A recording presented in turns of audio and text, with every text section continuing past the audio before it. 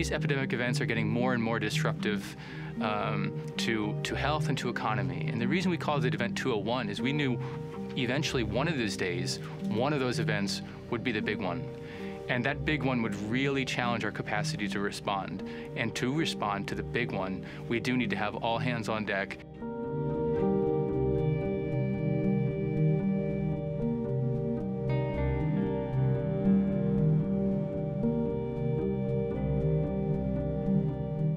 Participants are confronted by a hypothetical scenario that presents to them the challenges of a response. So we will say, here's a hypothetical disease outbreak.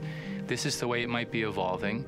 And these are some of the challenges that you'll see that you'll have to address to address the disruptions that you're seeing to your healthcare system or to your organization.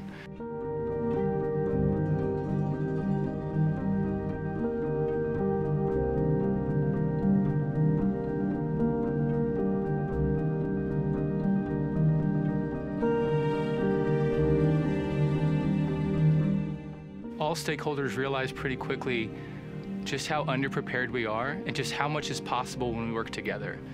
And that the individual actions of any government or company won't add up to a proper global response. I think if we're honest with ourselves, collectively, the international community has never done enough to respond to global health security challenges.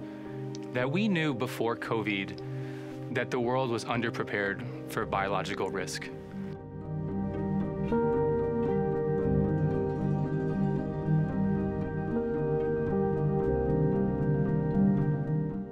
When we walked into the room in New York, if you would have asked, do you think the world is prepared for a pandemic? I think everyone around that table would have said no. But it's when they walked out, I think it's when we really knew that if we are going to get ready, we need to have operationalized and integrated public-private cooperation that we haven't seen before.